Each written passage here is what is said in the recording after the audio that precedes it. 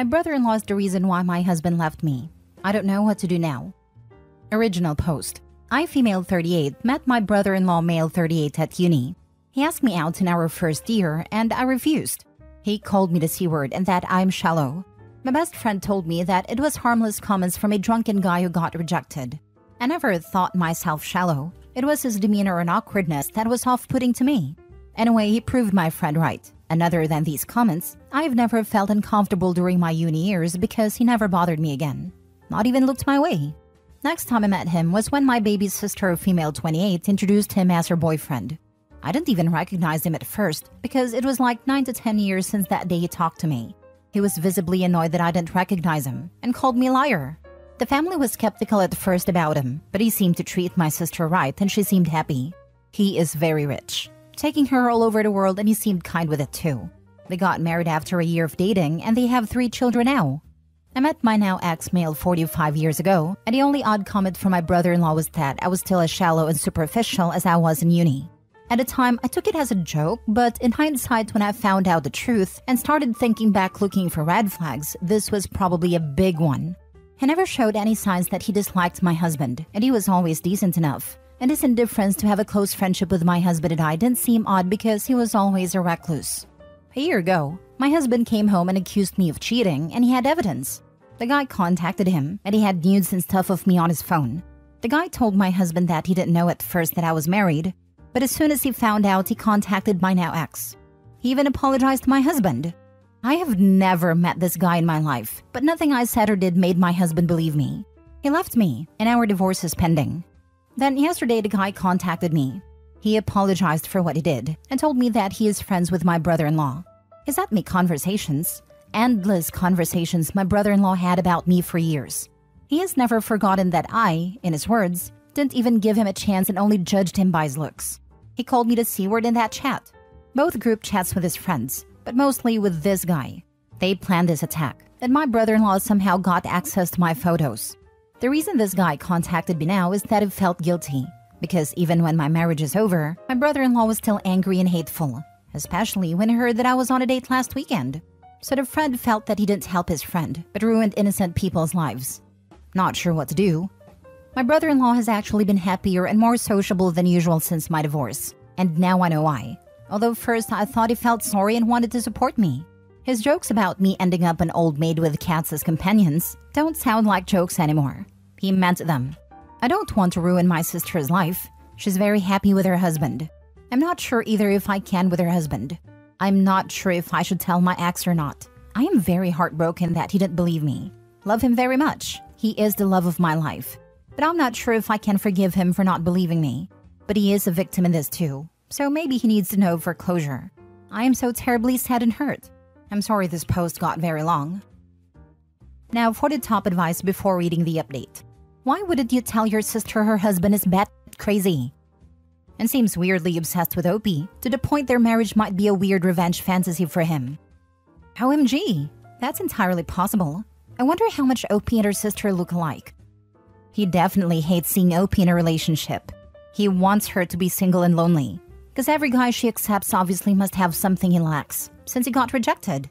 And that's a no-go in his books, so he's doing everything he can to make Opie feel miserable. So the very least she should do is going absolutely no contact with him, because it won't stop until the ending with only cats as companions. Yes, you should tell your sister her husband is crazy. Yes, you should clear your name with your ex, even if you don't want to go back to him. You should also go to the police over your pics he shared without consent. I will be honest, I'm terrified. It wouldn't shock me if this guy found your sister and is dating her just to remain close to you. Feels too coincidental that he somehow popped back up in your life and then got mad when you didn't remember him. I feel so too. It makes it even worse. Now for the first update. My soon-to-be ex-husband knows everything now. Apparently the guy who contacted me contacted my husband at the same time and confessed to him. My soon-to-be ex is coming to town this weekend and he wants to talk. Afterwards, I will probably need to look into taking legal actions, if that's possible, and tell my family. I think now that exposing him is the best and more safe approach, should anything more serious happen. At least people would be aware of who to blame. I want to at least make sure that my sister and her children are in safety before I tell them everything, like meeting them at my parents' house after I tell my parents. The pictures were real and were probably stolen from my phone or my husband's because he's the only one that I took the pictures for. I don't know if I can get any justice since the pictures were not of my face. At least I was smart enough to not have my face shown in those photos. I don't know what will happen. When you talk to your sister, have your parents there for support. I will tell them first. Try getting a restraining order as well. Definitely need a restraining order. The dude is insane. So you're telling me that this guy has kept himself around you for 20 years and is still hung up on you rejecting him?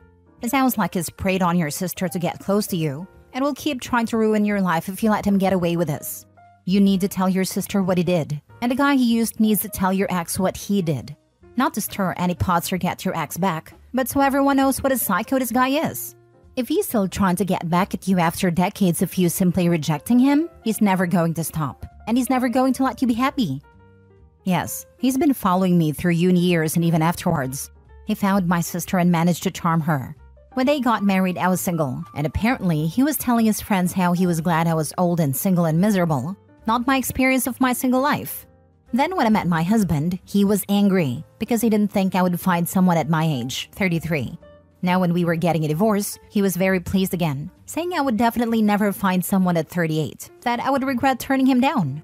But I was on a date last weekend, so he spiraled down again and was angry and wrote horrible things about me, so his friend chose to come forward because he thought that my divorce wasn't enough for this guy. His words. Any update on this, OP? I believe you said previously you were meeting with your ex Friday, correct? Hi, yes. I met with my husband and it didn't go well at all. We talked and he apologized and asked me to forgive him. He said that he never truly believed that I would cheat. The evidence was overwhelming, and he just thought that he believed me because he was blinded by his love for me. He then wanted to head over to my sister and her husband to confront him, but I asked him not to, until I'm comfortable that my sister is at least at my parents'. I wanted my parents to ask her to go visit them and we tell her then. That way, she's not with her husband when she finds out, and he finds out that he is exposed. This morning, I got many calls and texts from everyone because my husband went and did it anyway. And he had a huge fight with my brother-in-law. He denied everything, of course, so my husband blasted him on social media and made an apology for believing rumors about me. My sister was angry with me, and my parents were confused and shocked. I have talked to my parents and told them everything now and they believe me, but they agree that I should have given the chance to talk to my sister before all hell broke loose. Now she's not speaking to me because my husband tried to beat up her husband. Wow, your ex absolutely should not have done that and really screwed you over by doing so. You are the victim here, and he should not have done anything without your permission. I'm sorry it took an already messy situation and made it worse. He made it worse, yes. He has always been calm and collected and good in de-escalating bad situations. Never knew he would act so rash and make things worse. Second update. I really don't have much to add. My sister is very angry. She said that I have ruined her husband's reputation because my ex has blasted him and his friend everywhere. Now he is talking about wanting to end his life because I ruined it because of a joke he played. My parents have told her everything the day everything was exposed, and apparently she believed them and me at first. But now she has turned on me, so she's refusing to listen. I wish I could have a moment with her first before hell broke loose. If it was a joke, he would have revealed that when it was actively destroying your life. I mean, even if we completely ignore how not funny that would ever be, the fact that he let it rip your life apart shows his character. To be clear, I know you know it wasn't a joke. But if you do get a chance to talk to your sister, that's the response. We don't even need to ask if it matters whether or not it was a joke, because he was fine imploding your life over a joke. That speaks enough to his character. As for your sister, give her some time. She's surrounded by noise right now, and is probably feeling locked into a fight-or-flight reaction to try to save her marriage and her children. She has to process through it to the other side, and make peace with that, whatever the side ends up being. It wasn't a joke. It was a malicious lie to sabotage your marriage because of his ego. Send her the text messages and asks her if this is the type of joke she would want somebody to play on her. It's cruel, and it'll wreck her, but it has truths of her husband's cruel personality. And do you really want to cling onto a relationship with someone who accepts those types of action towards their loved ones? There needs to be legal consequences of this as well. How did your brother-in-law get the private photos? It's such a huge invasion of privacy. Maybe talk to a lawyer. You may also need a friend to talk to your ex, but I doubt that marriage is salvageable, and your sister may or may not want to know. That depends on your relationship. If she knows the truth, then it is her decision to leave him or cut you out. And if she cuts you out, then that's not someone you need in your life. Unfortunately, there will not be any legal consequences. The police seemed uninterested. How are things, OP? Getting back with a husband? I think he is seeing someone. He's already seeing someone even now that he knows the truth. If he truly loved you, he would call his new relationship off. Yeah, it is over. I don't think it was a serious relationship. I just heard rumors that he had a girlfriend but didn't know the details. So maybe I thought it was more serious than it was. Now he's moving back and I haven't heard that someone is moving with him, so I don't know. We talk on the phone every day, but I don't want to pry. Last story. My wife's cat ended our marriage. My wife, 33, female, has a cat. I, 34, male, like the cat, and I'm his primary caregiver. I feed him, clean his litter, take him to vet, but he's not my cat. He's also a little terror and wakes me up every single morning at 4 a.m. screaming for food. He doesn't stop. He continues for hours until I get up and feed him. My wife can sleep through it. I can't. And once I'm awake, I can't get back to sleep. So I average a max of 6 hours of sleep every night. I can't just get up, feed him, and then go back to bed because he has medical conditions requiring food at regular times. I'm slowly losing my sanity. I have an intense job and I'm always tired. I told my wife that he's driving me insane. I've suggested a vibrating collar for him to wear at night or talking to the vet. She doesn't see the issue and takes zero initiative to reach a compromise. So instead, I'm always exhausted and quite frankly starting to dislike her cat. She tells me that complaining doesn't do anything and I just need to ignore him. Today was very bad. It was my only day to sleep in, and my wife usually feeds him on that day. He woke me up at 4 and kept screaming until she woke up to her alarm at 6:30. She went to the bathroom and was sending me Instagram posts for 25 minutes while he was yelling outside the door at the top of his lungs. So I decided to get up as my morning was already ruined and I'd been awake since 4. She saw me getting dressed and asked what I was doing.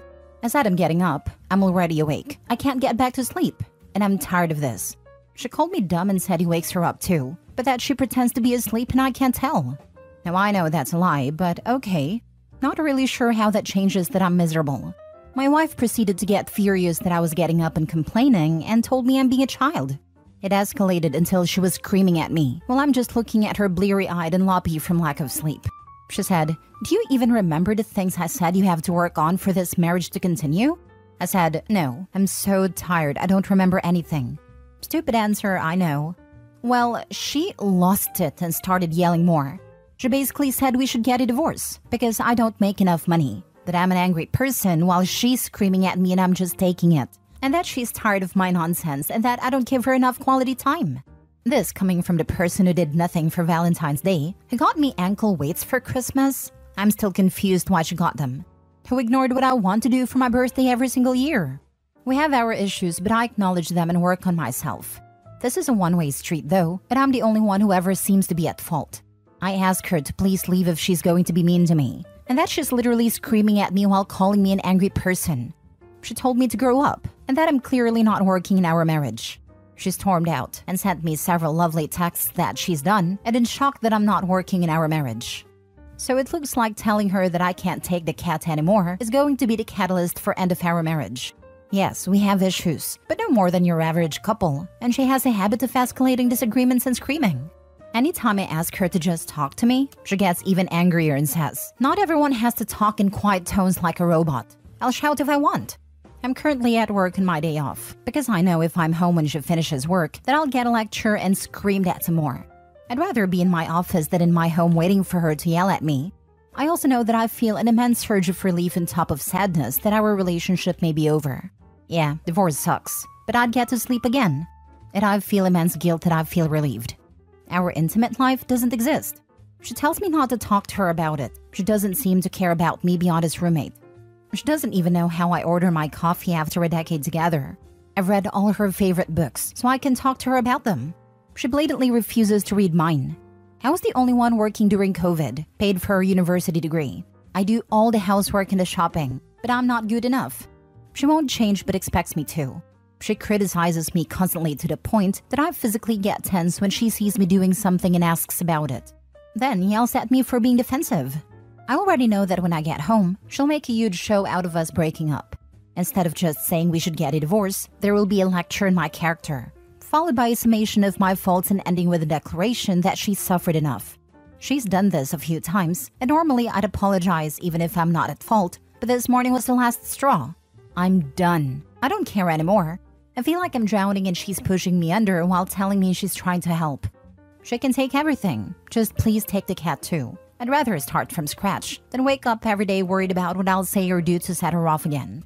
Edit. The cat can only have wet food due to his medical condition, as dry food can cause crystals in his bladder and infection due to the high level of carbohydrates. An automatic wet food feeder is just as much work as getting up to feed him at 6:30 when he's supposed to be fed, given that I would be the one cleaning the machine. Now for the top advice. Yes, we have issues, but no more than your average couple. None of what you've described is normal in a healthy and mutually loving relationship. Sounds like she seriously needs to work on herself, and you deserve better. Edit. Also wanted to add that she also needs to take care of her cat, or she shouldn't have it. It sounds neglectful at best, and abusive at worst, considering the poor thing has health problems that require regularly scheduled feeding. Abusive to the husband for sure. Divorce will be a blessing for OP. My first thought? Good riddance. The cat really did OP a favor. Record her. There is absolutely no need for verbal abuse, which is what you're describing, and it needs to be documented. Furthermore, I would write down every single thing she hasn't done and how much you've paid. When she starts yelling, you hand her that and leave. Send divorce papers. That would not work. I tried that once when she punched me in the mouth. She was passive-aggressive for weeks until I got an apology for busting my lip almost a month later. Dude, leave. The cat isn't the problem. Your wife is.